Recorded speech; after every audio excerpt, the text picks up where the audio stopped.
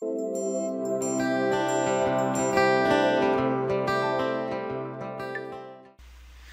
day, it's Tony Fortunato from the technology firm. If this works, it's going to be a quick little video, and if it doesn't, you'll see me futzing around for a bit.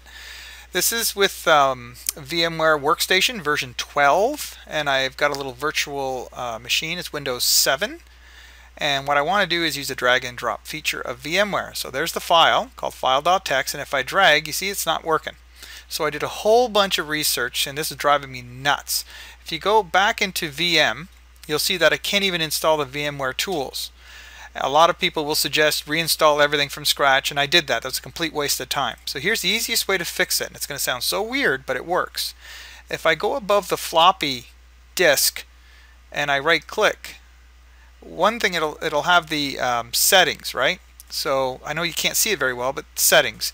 So the virtual machine settings, lots of ways of getting here. It says using the file autoinst.flp.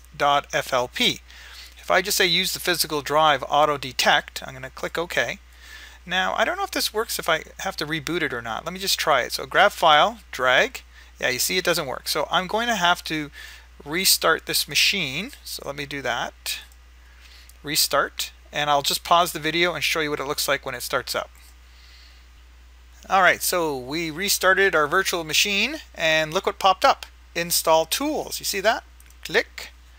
And now it's going to install the VMware tools, which amongst other things will allow me to drag and drop this file.txt file into the VMware environment. So the reason why this is important to me is because if you do want to copy files to the virtual environment, you've got no real easy way to do that unless you start mapping drives to the virtual environment or flash drives. But most of the time my stuff's on a server. So it'd be kind of nice if whatever's on my machine that I already got from the server, I can just drag into a virtual environment. So that's what this is. So now we're just going to wait for the virtual tools to be installed. Oh, there you go. Run setup. Off we go to the races. I thought I was going to have to pause the video, but it seems like it's going to go. And there you go. So at the end of this, I'm pretty sure I don't have to reboot the virtual environment for this to apply. I think it's fairly dynamic. So we're just going to wait for this to finish installing, and then if all works, I'm going to take my little file.txt, I'm going to drag it into this environment. So I don't know how long this takes, but I'm going to pause the video, and that way you don't have to watch a box going across the screen.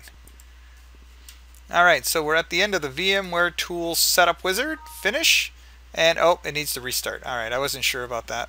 I've only done this once before, and now it's obviously going to restart Windows 7 in the little virtual environment, and then we will give it a test. So let me pause this and we will check it out when it boots. Alright, so the virtual machine rebooted. Now it's back, and one thing I noticed after the VMware tools got installed, the resolution has changed on my virtual machine. See that? So it also installs print support and all that good stuff. But let's just go back to why I did this to start with. Here's my file, file.txt. If I drag now, you see that? Now it allows me to drag. So I can drag and drop into the virtual environment. So there you go. So that was, believe it or not, that took probably an hour or two to figure out. And I summed it up for you in about 2 minutes. Have a good day. Bye for now.